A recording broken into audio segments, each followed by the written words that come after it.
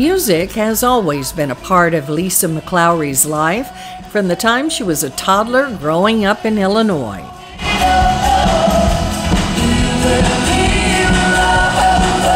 I was born on the south side of Chicago. I come from a family of 5 kids. Mom and dad are still married, an Irish Catholic family.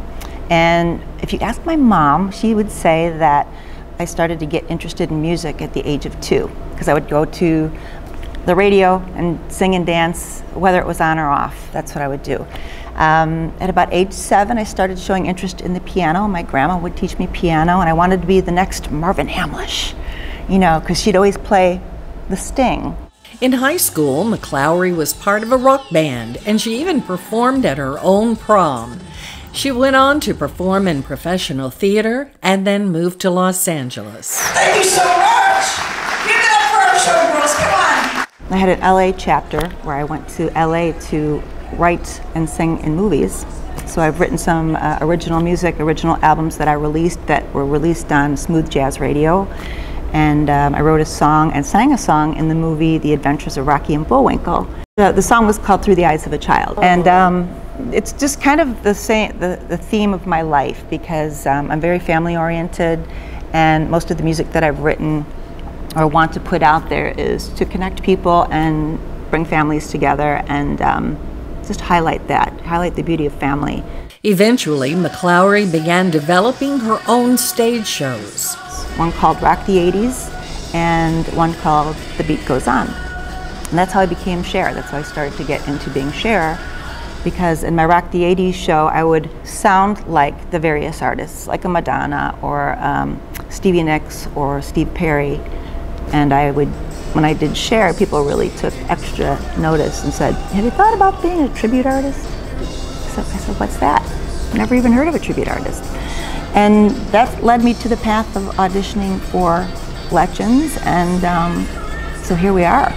I'm playing this fantastic role that I never expected to play, and she's a courageous artist, and she's paved the way for so many of us that I feel lucky to get to play her night after night.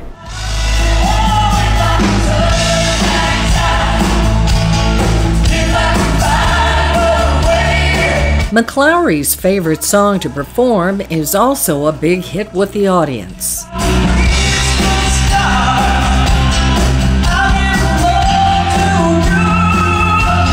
I think the most iconic song, the most powerful song for me performing a Cher set would be If I Could Turn Back Time, because I think it's one of her most iconic, and when I do a Legends show, that's usually the first song that I do coming out, and it's fun to hear the gasps and people, you know, I like that excitement.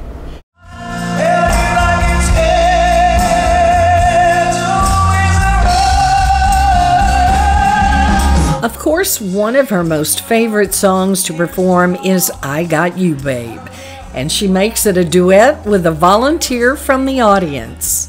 So then put your virtual hand in mine. Ain't no hill or mountain we can't climb. Everybody now, group sing, come on, here it is. Babe, I got you, babe. Babe, I got you, babe. Now I'm gonna sing it first, and then you're gonna finish it like with a really big ending. You're gonna go nuts like an opera singer.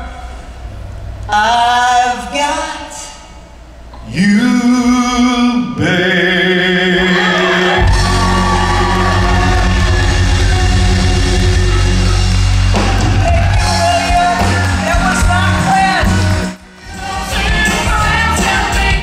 Like most entertainers today, Lisa McClowry counts herself lucky to be performing for a live audience.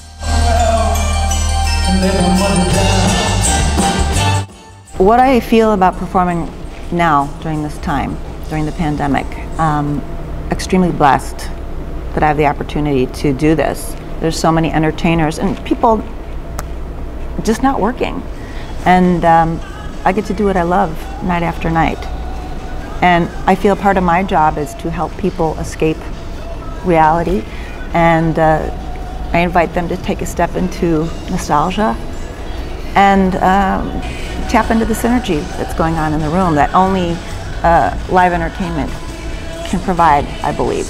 It's that relationship between the band, the dancers, the artists, and the audience, just creating this unique energy that you can't get anywhere else. So come escape with us is my invitation.